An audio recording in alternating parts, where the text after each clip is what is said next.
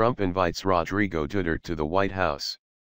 Washington President Trump on Saturday invited the President of the Philippines, Rodrigo Duterte, to the White House, embracing an authoritarian leader who is accused of ordering extrajudicial killings of drug suspects and who crudely disparaged Mr.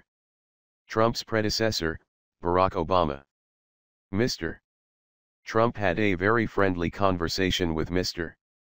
Duterte, according to a statement issued by the White House late Saturday.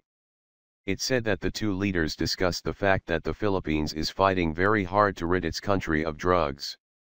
In fact, Mr.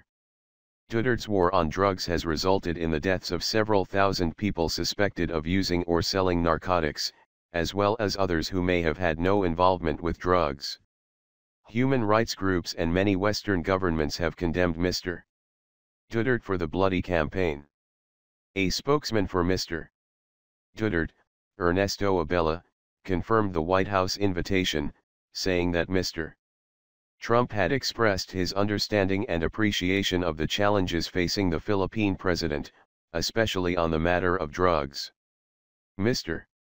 Trump's embrace of the Philippine leader comes a week after Mr. Trump called to congratulate President Recep Tayyip Erdogan of Turkey for his victory in a disputed referendum that cemented his autocratic rule. He has also lavishly praised President Xi Jinping of China in recent days for his cooperation in pressuring North Korea, overlooking the fact that Mr.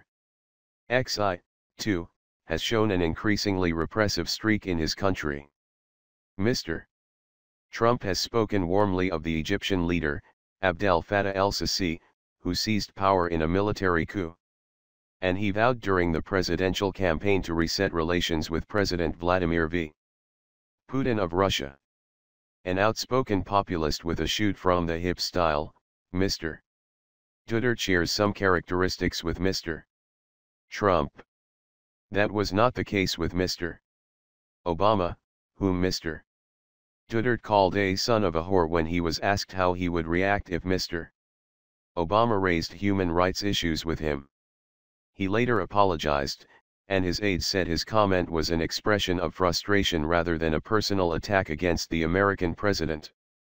In its statement, the White House suggested that Mr. Trump was eager to mend relations.